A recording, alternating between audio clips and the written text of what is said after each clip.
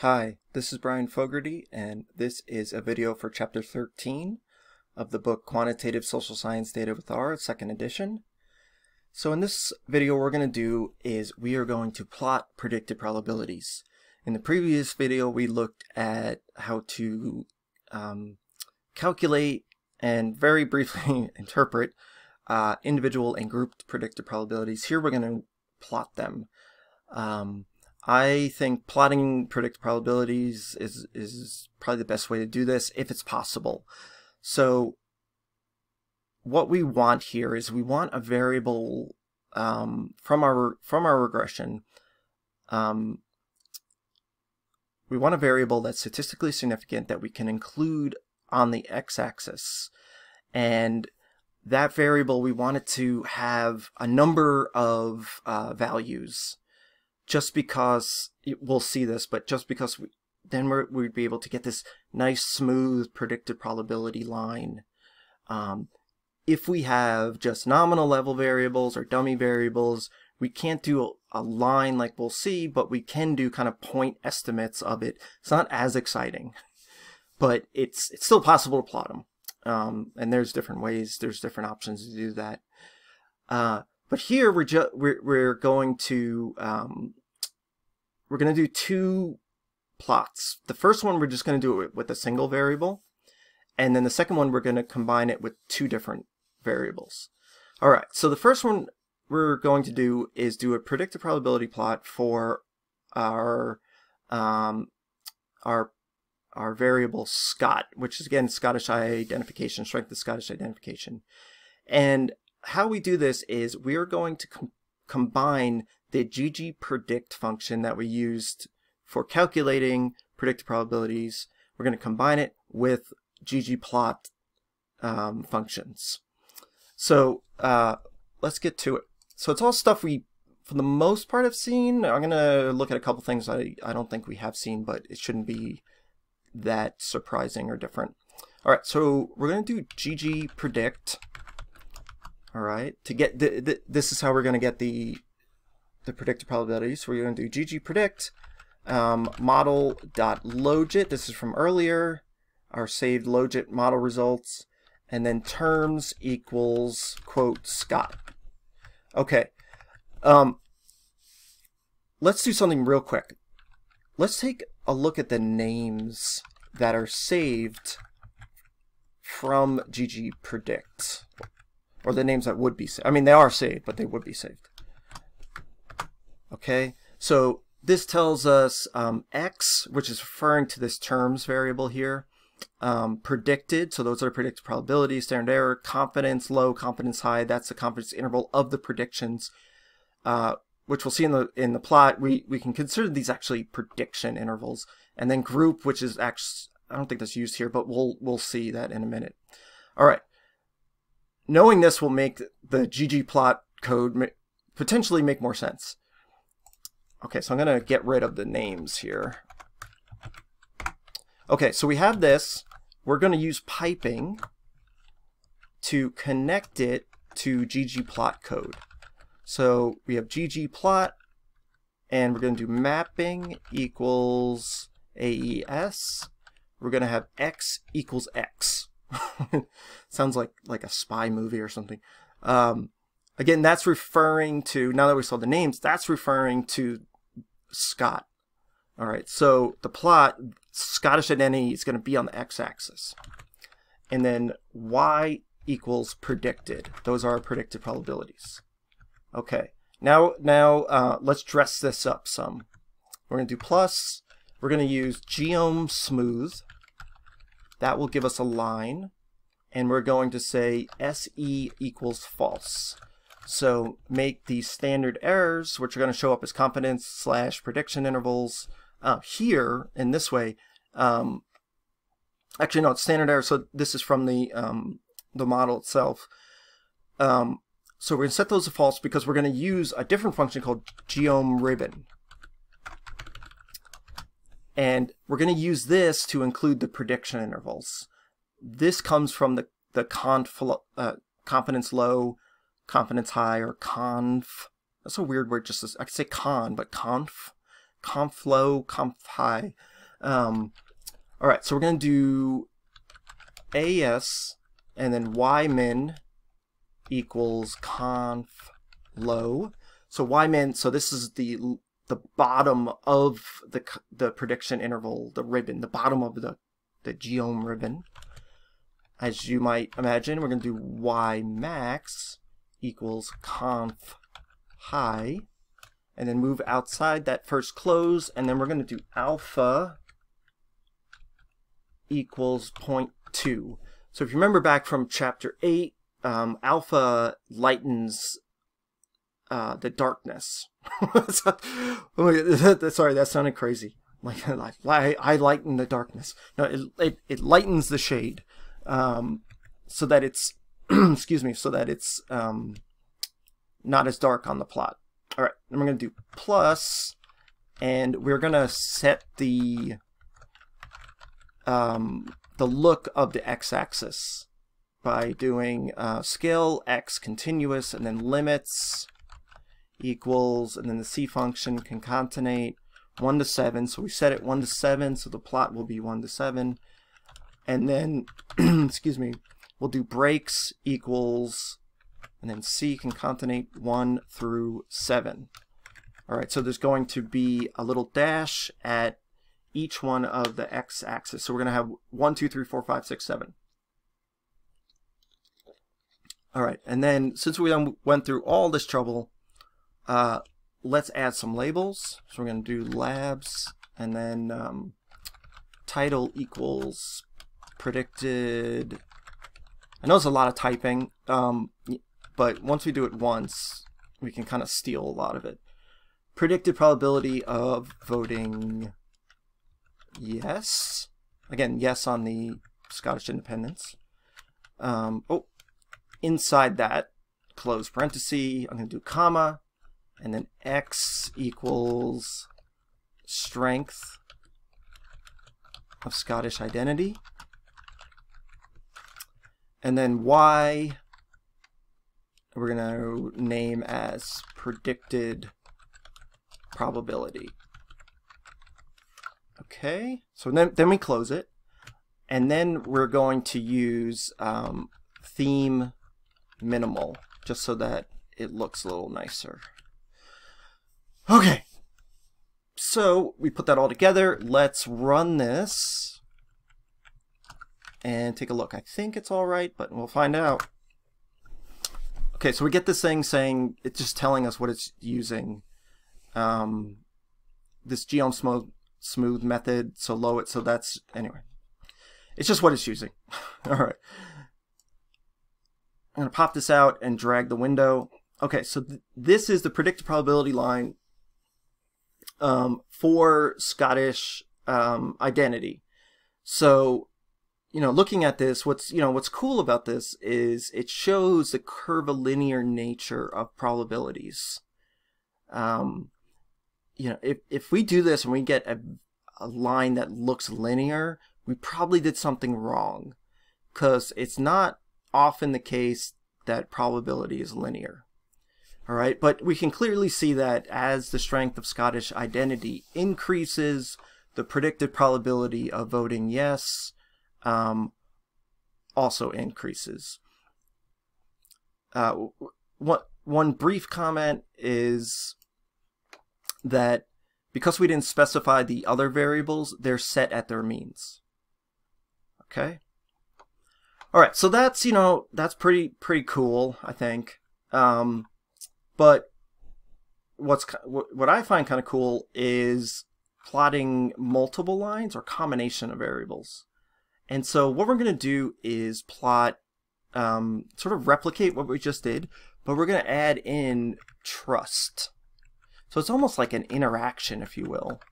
It's not technically an interaction. Don't come up with that. But we're going to add in lines. So the line is not the strength of Scottish identity. We're going to have 4 lines for each level of trust, and how they curve, how they change, is going to be based on the value of the strength of Scottish identity. Okay, So we're going to do, again, ggpredict, right? I copied and pasted in, always a good idea. And do terms equals, and then the C function, concatenate, right? Scott, comma, quote, trust. And then what we need to do is we need to do a little data wrangling here on our trust variable. All right. So we have our piping. We're going to do mutate and then group equals. Okay. So group, if you remember from earlier in the video here when we looked at the names, we had this group. Group here is corresponding to the trust values or levels. So what we're going to do is we're going to do group equals, we're going to do ordered, all right, as underscore factor group. So what that does is that it converts group, which again is the levels of trust, into a factor variable, and then it orders them. All right. So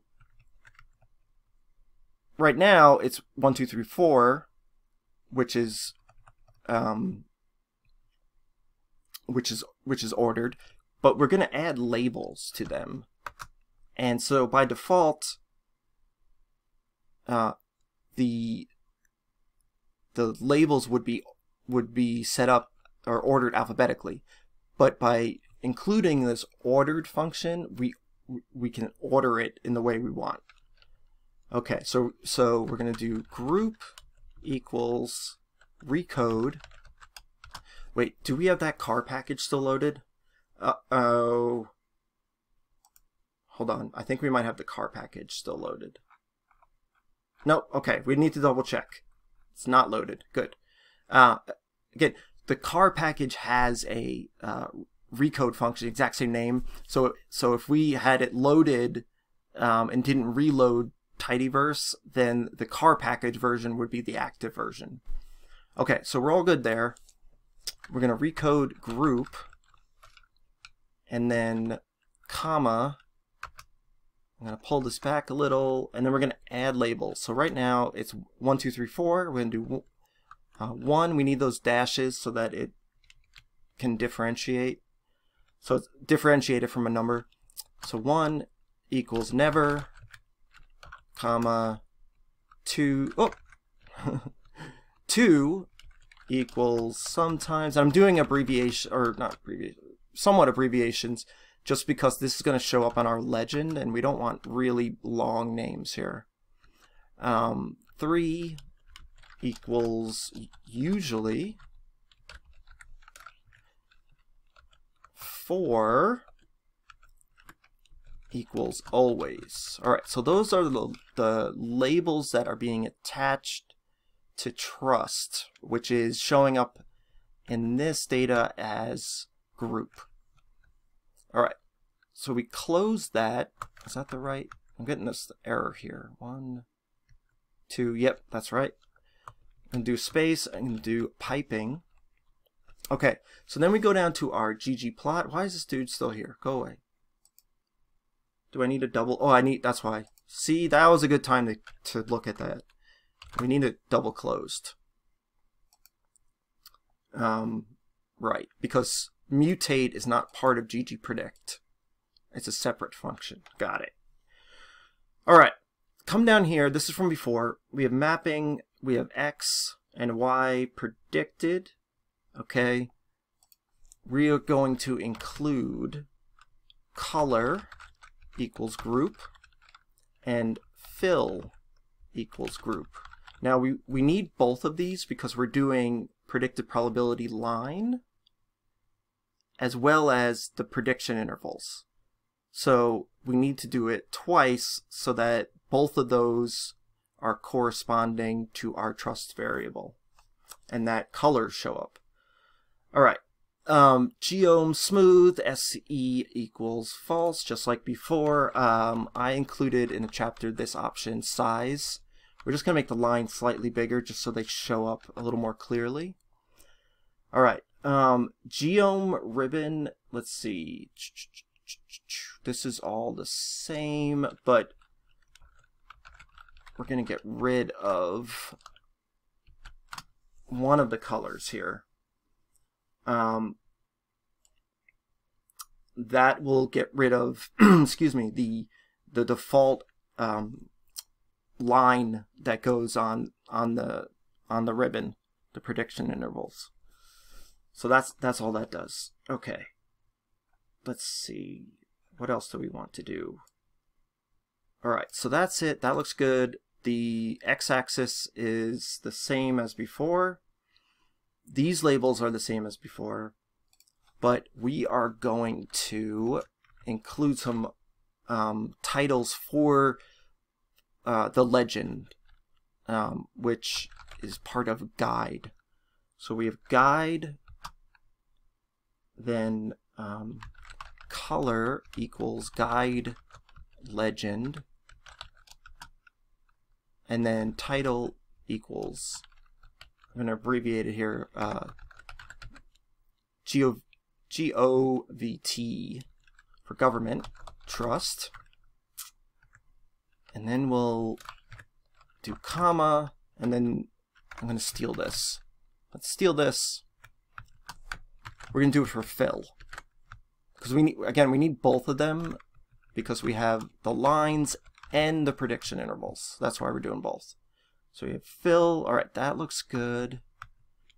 All right, this is closed. We're going to do plus. Bring that back up. We have theme minimal, and then we're going to, instead of default, we're going to use a different, so it's not technically a palette, but it's essentially a palette of colors here.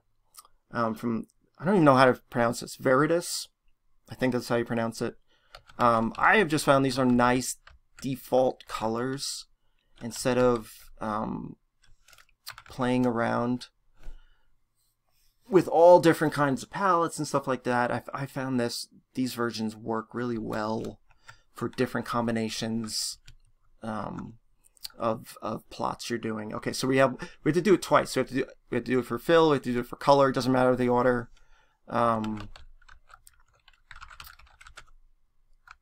Doesn't really matter. Okay, Veritas.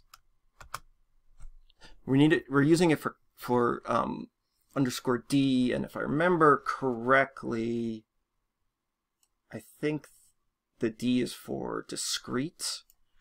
Don't quote me on that, but I think that's what we need. Okay, this is a big chunk of code. There's no way around it, and there's multiple places we could have messed up. So the first time we're doing this, we might want to do it in phases, right? Where we kind of do different parts and just check, like, okay, what's wrong here, before we just try to do everything, because sometimes it's difficult to figure out, like, where is the mistake. Okay, let's highlight this and run it, and we have a problem, right? I knew there was a problem. I felt it in my bones. Got it. Is not guide, it is guides. I think that's, yeah. Could not find function guide. All right. Again, sometimes the errors, the information they give you is informative, sometimes it's not. Okay, so we didn't get an error there. Let's click on this. Oh, why is it so much bigger? Okay, so now what we have is, again, on the x-axis, we have strength of Scottish identity, but then we have 4 lines. These lines correspond to the different levels of government trust. Okay, so the purple line here is never, the bluish is sometimes, the greenish is usually, and the yellow is always.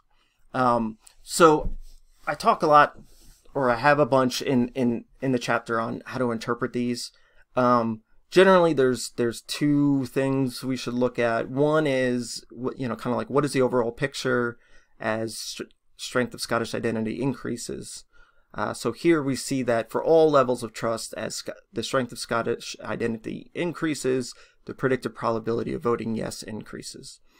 And then we can get into the individual ones, right? So we can say like people who never trusts the British government have the highest predicted probability of voting yes as we increase on the strength of Scottish identity. Or, right, you could say like regardless of the strength, you know, and kind of talk about the other ones as well.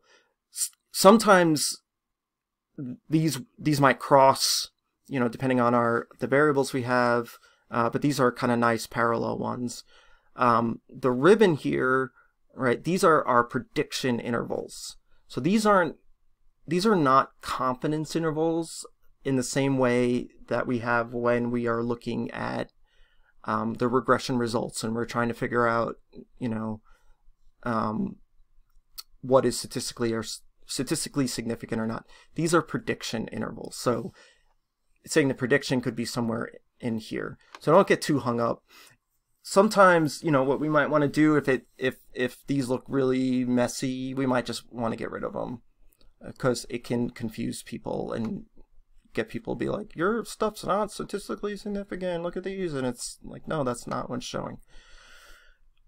Okay, so that is it for this video. This is the last one on binary outcome models, but not the last one in the chapter. The next video will be looking at ordered outcome regression models. All right, so thanks for watching, and I'll see you next time.